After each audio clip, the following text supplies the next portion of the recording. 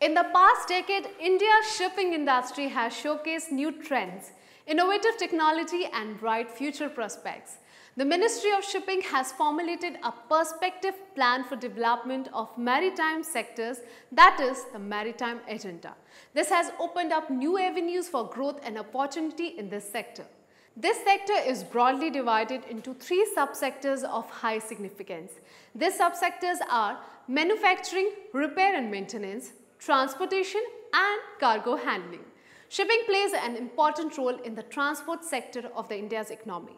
India has the largest merchant shipping fleet among the developing countries. The government has a proposal to set up an integrated national waterways transport grid, which covers mainly 5 national waterways. India has to exploit this cheap mode of transport to her best advantage. Transportation subsector usually deals with passenger ships and its maintenance. Some of the job roles under this subsectors are chief engineer, ship and aircraft controllers and technician.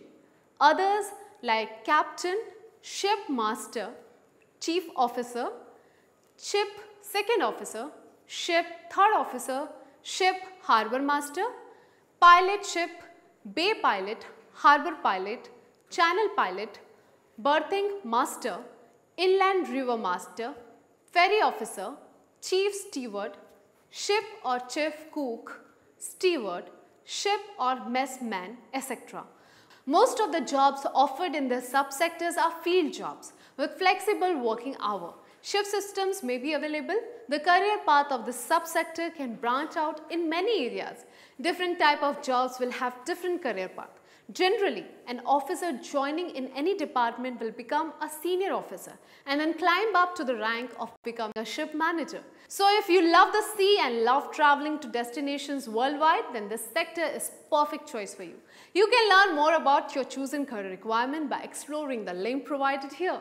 Knowing precisely what training and qualifications are required for your desired job will help you prepare for your chosen field in a better way.